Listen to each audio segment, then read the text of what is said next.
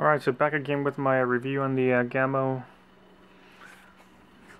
bone collectors. It's that .177 pellet caliber. I've been making a couple of videos. One is the rifle itself, and one of the things that the box tells you is the technology that the rifle has. That's that whisper sound suppressor technology. It's not all that quiet. It's pretty loud, especially if you're shooting indoors or outdoors. It does attract people. It's louder than they claim. It's pretty loud. And one of the things that I wanted to mention was how strong it is. I'm using, I don't know if you can see them. These are premium hollow points. Got them at Walmart also. Lead pellets. Don't know the weight on these. Doesn't tell me. But anyways, they have them on their website for like $2 for 500 of them. And I'm shooting out, gosh, I don't know, I'd say about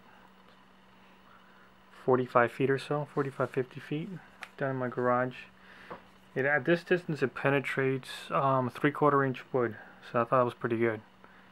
I mean 3/4 inch, so at that distance that's pretty good. Anything more, you're gonna take it down. It's supposed to shoot at 1,300 feet per second, so I'm gonna fire one off, and hopefully you can hear how not quiet it is, you know. So it gives you an idea of how loud. I'm just hoping that the camera can actually pick it up. So here we go. Actually, I'm going to go back so you guys can hear the blast. I don't know, to me that's pretty loud. It'll wake up the neighbors, my wife, kids can all hear it upstairs. So that kind of gives you an idea. I'll show you where it hit right now in a second. Okay, so after shooting the Gamo with the hollow points, you can see where I shot them, and a lot of these rounds went right through. Now this isn't cheap plywood either, so you know, this is almost an inch. That's like